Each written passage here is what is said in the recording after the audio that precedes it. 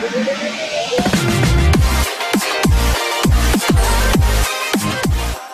afternoon, everyone, and welcome to the Q4 and FY18 conference call of PFOCUS Limited.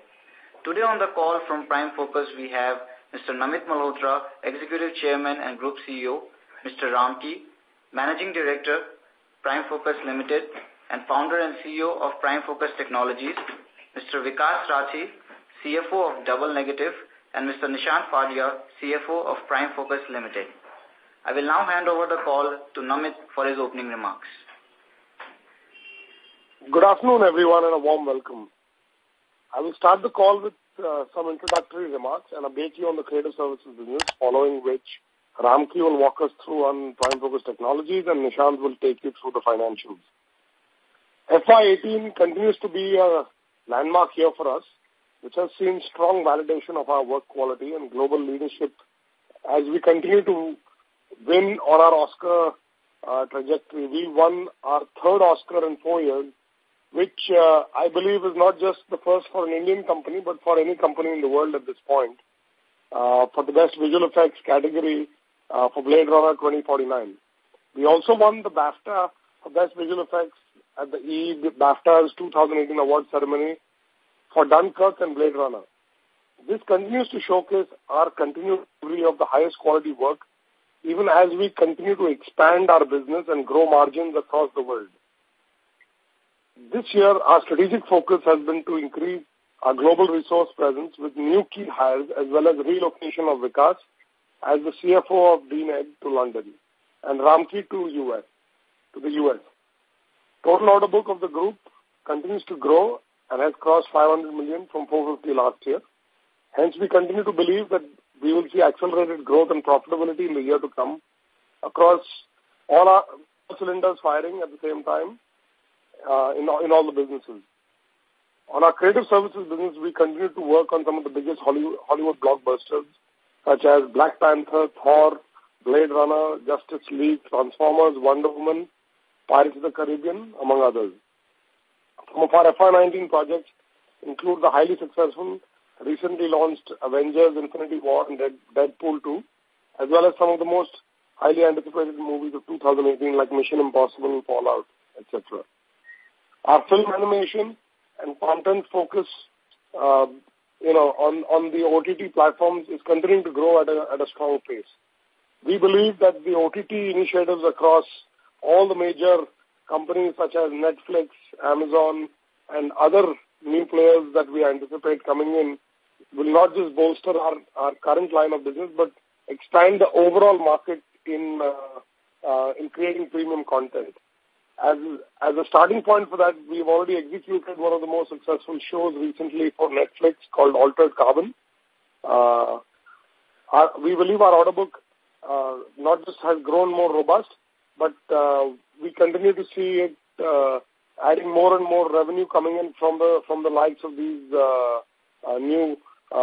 new entities that are really spurring a massive growth in creation of this content. We also rebranded our international creative services business under one umbrella of DNEG, which represents a fully integrated outcome between PFOCUS World and DNEG over the last 3.5 years of our coming together, and is from all perspectives believed and considered to be a massive success of how the two companies have worked together in making sure that they can come together and really present a unified offering to our international customer base. On our India FMS businesses, we continue to deliver some of the biggest hits of 2018, like Padmavat, Baghi 2, and Raid, etc. Our pipeline is strong with movies like Thugs of Hindustan, Brahmastra, Robo 2.0, Manikarnika, just to name a few. The recent success of movies like Padmavat and Baghi 2 is a proof of the growing budget on visual effects and animation in Indian movies, and we are well positioned to leverage this wave. Over to you, Ramki, for an update on the PFOCUS Technologies business. Thanks. Thank you, Namit, and a very good afternoon to everyone. The PFOCUS Technologies revenue has remained stable, and our EBITDA margins have continued to sort of improve. Most notably, international market contribution, again, has jumped from about 35% to about 41% now. And some of the other ratios, our annuity mix, product to services mix, have all sort of, been maintained in the zone that they've always been in augurs well for where we are.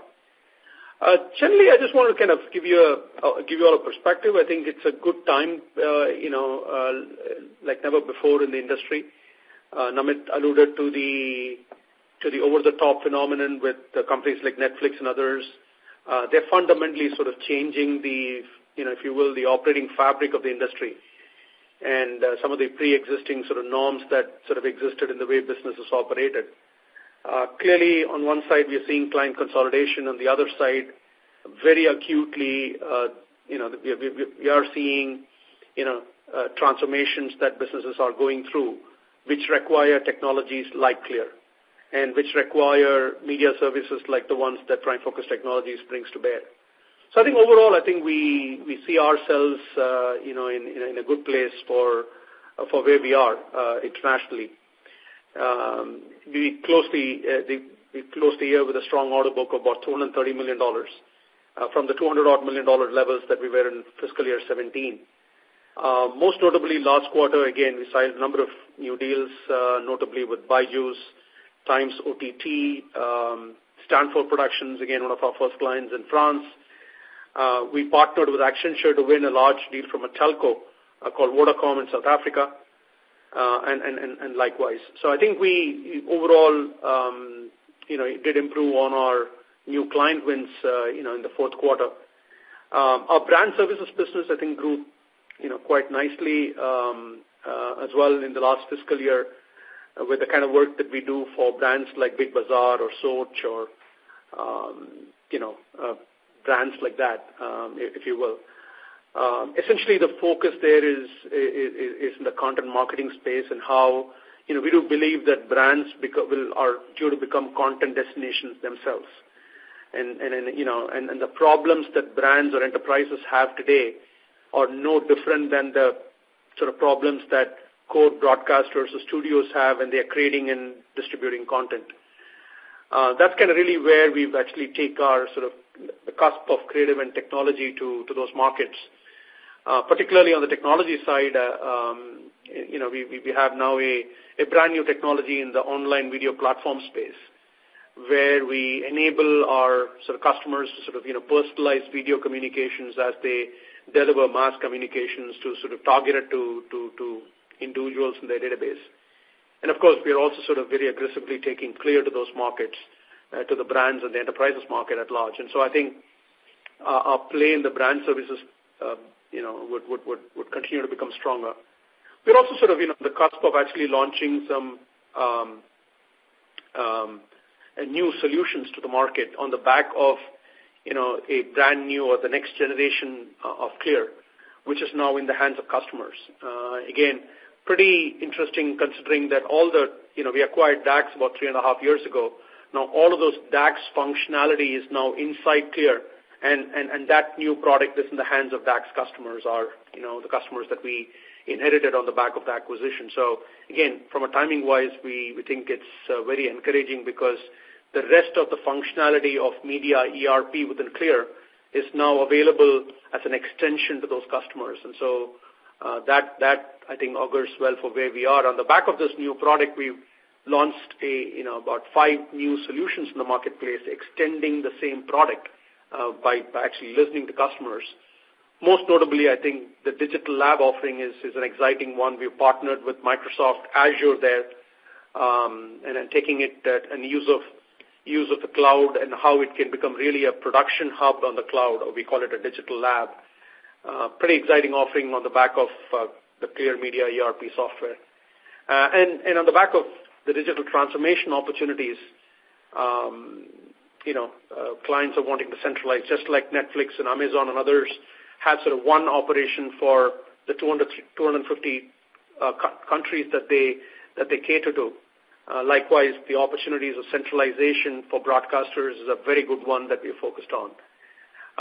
To leverage all of these opportunities, Namit did mention, we did make a public announcement early on that I have personally sort of relocated myself to live in the U.S. In trying to sort of foray and sort of stand in front of customers. and also make sure that we're listening to customers in the international markets for us to sort of cater our products and services to win more business there.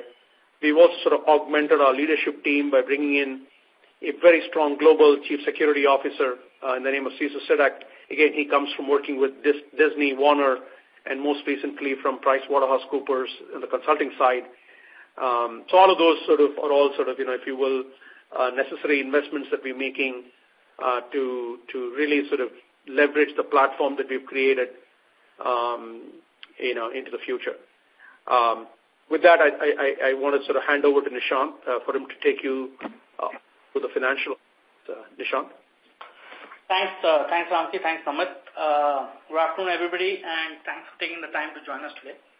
Our consolidated group revenue for the year stood at 2,292 crores, which is an increase of about 5.2% over last year. EBITDA increased about 8.5% to reach about 544, up from 501 last year.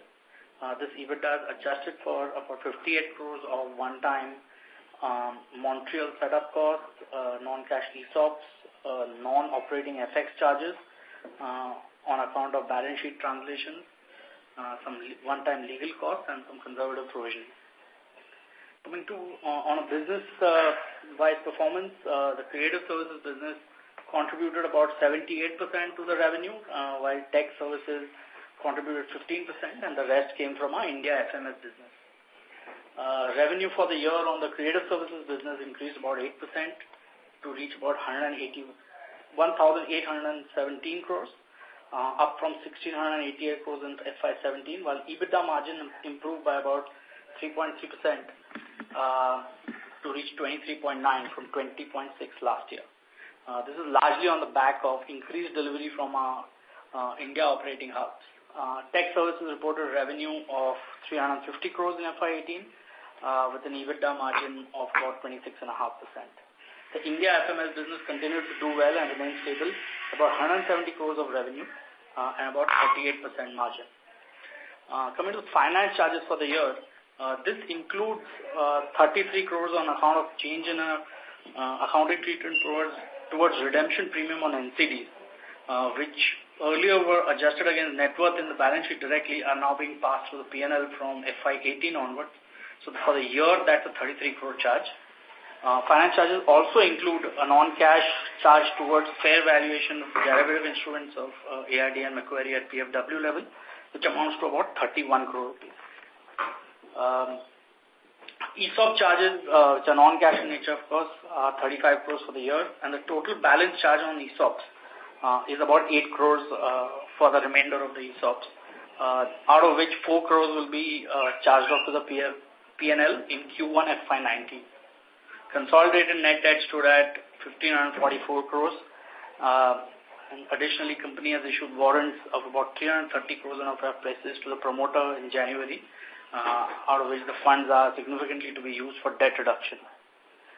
Before we jump to Q&A, just in conclusion, I think we continue to focus on reducing group debt and leverage, which is certainly aided by the promoter infusion I just spoke about. The creative services business, again, will focus on margin expansion going forward to further improve margins on the back of our delivery centers out of India. And the tech services business, certainly with, like Ramki mentioned, him moving to the US, looks for expansion on revenue from that market itself. I think with this, I want to jump. Thank you again for taking the time, and we'll open the line up for questions now. Thank you very much, sir. Ladies and gentlemen, we will now begin the question and answer session. Anyone who wishes to ask a question may please press star, then 1 on their touchtone telephone. If you wish to remove yourself from the question queue, you may press star, then 2. Participants are requested to use handsets while asking a question. Ladies and gentlemen, we will wait for a moment while the question queue assembles. To ask a question, please press star, then 1.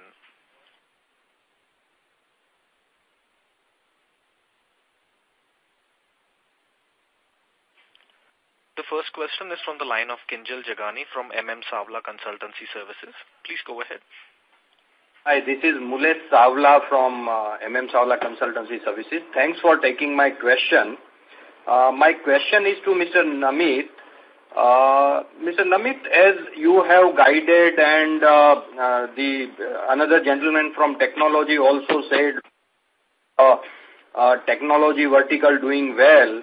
So as I look at all the projects are doing well, all the verticals are doing well, we have several revenue streams, new streams are coming up like Netflix and all. We have very healthy order book.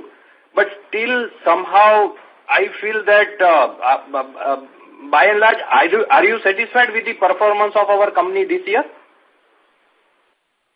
Sir, I think it's a good question. I think, as the CEO of any business, performance is never satisfactory. We always look for and strive for more. However, I think, when you take the overall perspective of where everything is tracking, I think it's fair to say that we could have done better than we did, but I'm not unhappy either. I don't believe we've underperformed, but I certainly do believe that we could have done better. And I'll tell you specifically where, and this is an inherent, let's say it's a risk or a challenge in our business, is that because on the creative services side, we tend to be a large project-centric business. There are times when you will see slips of, work that will happen quarter to quarter. Now, in a financial year-end structure, if that happens between Q1 and Q2 or Q2 and Q3, it's much more balanced because you still end up at the same place on an annual number basis. I think it's fair to say that this time around we have had some revenue transitions from Q4 into Q1 and Q2 next year. And that is why you probably feel, that the performance numbers may have been a little softer than what we would have ideally wanted. So I'm not on to my mind, there is no alarm. Because I also understand that if we have to analyze any business, naturally quarter and quarter is too short a period. But even if I look at the quarter's performance, our debt has gone up, debtors have gone up. Balance sheet is also giving little scary picture. I think it's all about finding where you stand in the cycle. I think, like I said, that we've had some, revenue transitions from Q4 this year into Q1, Q2, which is why you'll see some of these metrics skewed in a certain direction. Okay. There are times when we receive massive advances in like we did last year, which then got spent through the year. And this year around, so sometimes you get advances ahead of time, sometimes you get paid a little bit behind the milestone of delivery. So it's literally a little bit of I wouldn't call that an absolute target. There are some of these are moving pieces that can sometimes skew it to look a lot better or sometimes not as good depending on when exactly you see it and where you are in the delivery cycle of projects. But overall, I don't believe that Q1, Q2 little better than last quarter. And what is your view about this company? Where do you want to see this company in a few years down the line? Yeah, I think the aspirational goal has been to truly build the largest company in the world in our space. I think we have clearly today counted among the top 3-4 companies. I think we certainly believe that we want to be the number one player. I think in terms of headcount and expansion, we've certainly demonstrated in the last few years of how we brought on a company like Double Negative back in 2014-15, and where we stand today. If you compare it in that relative transformation that has happened, it is massive. So, and what we believe is that the best is only starting only because, this whole model of running across the global capabilities on the Double Negative side is no more than a two-year initiative. And that is where we believe significant amount of growth and leverage still fits in the business model of how we can continue to grow market share and capacity to really create massive operating leverage in our numbers. Good. So just to continue your guidance, the current year technology, in our technology vertical also we have taken a lot of initiative and we have relocated our CEO also there. So can we see higher percentage of revenue share of technology in our overall revenue for the next year, financial year 19? I think it's absolutely, something that it's a fair question. I think, we are committed to making that happen as soon as we can because, like I said, that is where we can see massive opportunity and upside.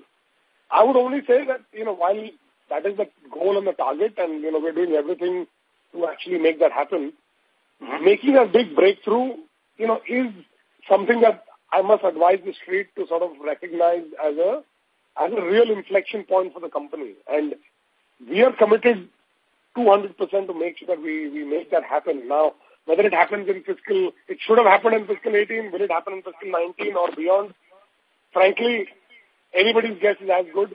We obviously continue to believe that our product delivery has not been stronger. Our commitment to our customers in terms of leadership and sales force is not lacking. And as a company and as a group, we certainly recognize that is where our future growth will come from. So, sorry to give you a long answer, but the fact is that we are putting all our efforts in making that happen. And as soon as we make that breakthrough in a bigger way, I think you'll see a completely non-linear growth trajectory for the company thereafter. So, obviously, we want to get there as soon as we can. But, however, I must present caution that it's not something that 5 other companies have been able to do before. So, with this kind of product offering, so, we are the leader and we have to take on some of the challenges that come with being a pioneer and doing it for the first time. Okay, great. So I wish you all the very best. Thank you. Thank you for this is only from my side. Thank you. A reminder to the participants to ask a question, please press star, then 1. The next question is from the line of Avinash Mehta from Rhythm Capital. Please go ahead. Good afternoon, sir. So my question is, so what is the outlook of growth for all the 3 segments and EBITDA margin targets for FY19? I think on a consolidated basis, we believe to be conservative. I think we would say that we should see a double-digit increase in top line and EBITDA expansion as we go forward. Okay, sir. And sir, any more restructuring that will result in one-time cost in FY19? No, again, these are not restructuring costs per se, but specific point you're making, no, not expected right now. Okay. Thank you, sir. Thank you. Participants who would like to ask questions, please press star, then 1. The next question is from the line of Mehka Oberoi from MK Global. Please go ahead. Good afternoon, Prime Focus team. This is Kenin Jain from MK, and thanks a lot for a very precise update. So first of all, congratulations for reaching the critical mass and the bulge bracket, technology company who is rendering services to the media companies. I want to understand that on an absolute basis, we have clocked some 540-550 crore. So from a 3 years perspective, what is the EBITDA growth and absolute EBITDA we are aiming at? Can you help us with that broadly? If you from a 3 to 4 years perspective, that would be useful. So, Kenin, I'm going to let Namit give you the outlook. Please. But to give you an absolute number would be kind of difficult. Or an aspiring number, or a trajectory. I mean, or a goalpost, you can say like that. I'll certainly let Namit talk about what he thinks is possible in the next 3-4 years. But please, yeah. I don't think an absolute number right now would be fair. But certainly Namit can talk about trajectory and outlook. Perfect. Namit? Yes, I think see the idea in the next 3 to 4 years with all the initiatives that we've put together over the last 2-3 years of really globalizing our capability in a significant way. I think it, from my personal standpoint and from the targets that we've set for ourselves, we would love to cross the 1,000 crore EBITDA mark in the next few years. That is something that is certainly something that is an aspirational figure that we firmly believe we should work towards. So, that is currently where we stand in at least laying out the aspiration for the future. Lastly, on the order book, which is around $260-270 million, how is the outlook, keeping in mind the change in the industry trends on the international front, where you see the order book? Because today, we are on the optimum quartile in terms of all the technology, all the, requirements for the large studios. So this $260-270 million order book, where you see on the international front, keeping Indian context in mind, the way, Indians emulate the overseas trend, do you think a big trend can also emerge on the India front, which can, give you a far larger business on India front also from a 3 to 4 years view? Certainly. I think let me take the second part of the question first. I think the fact that the Indian trajectory for content and premium content is beginning to become more and more of a reality. You've got, since the success of films like Bahubali last year, you can see there are multiple projects that are either already in production or are looking to be made. Films like Brahmastra, Robo 2, even there is an announcement of Qtr4. There are massive projects out there which are looking for really building up towards and following the track of very, very successful Hollywood content that is played out theatrically and now on OTT also. So we are seeing the similar trend starting to develop in India, and we believe we are in a great position to serve that opportunity. The other side is that the development of the order book, it's an important perspective for me to draw to the people on the call. But over the last 3 years since we did the merger with Double Negative, I think what we've focused as a company is not just to increase order book by increasing our capacity in the western part of the world. We've tried to time the expansion of our business in line with how we grow in the West and how we grow our capacity in India in such a way that we are really positioning ourselves for that margin expansion. Because just increasing revenue, it's like me telling you that if I increase my headcount in London from 1,000 to 2,000 people, technically our revenue from a London standpoint could double as a result of that. But that would not have the same impact in our bottom line. So, we've got to manage the expansion of our order book and the expansion of capacity in line with how we believe we're going to do justice to our financial metrics as well, which would involve expansion of margin and long-term sustainability growth for the company. So it's not just tracking revenue growth for the sake of revenue growth. It's really focusing hard on making sure that the balancing act between the West and the East is done in such a way that as we grow capacity in the West, we're also growing significantly more capacity in the East to drop more and more margin. And that is really the right way, in my mind, to build the company into a place where over a period of time, this sustainability becomes a very natural course and reality that, frankly, will also then distinguish us from all our competitive landscape, where we will have hopefully achieved a level of scale and a level of margin profile that is unique to our industry. No, perfect. I think thanks a lot for the understanding imparted, and it answers my question. Thanks. Thank you. Participants who would like to ask questions, please press star, then 1. The next question is from the line of Qtr4 from Aquarius. Please go ahead.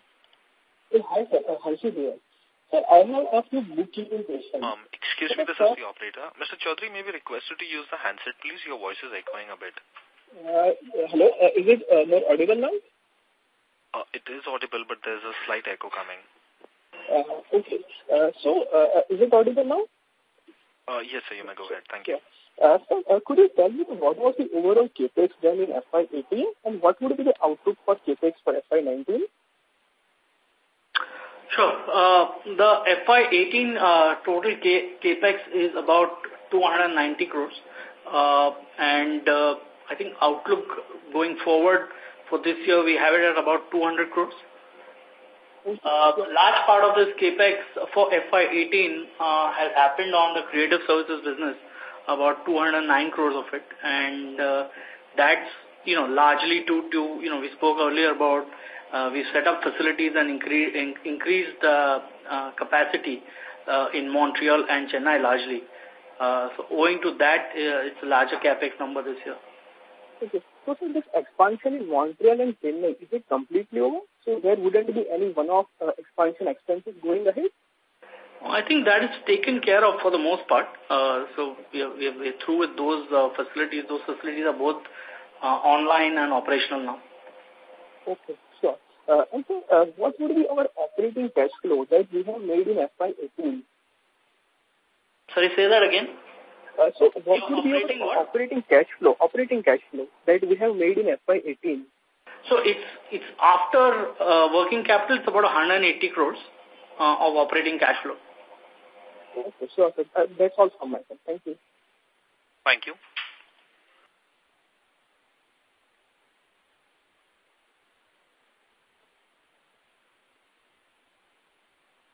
Participants who would like to ask questions, please press star, then 1.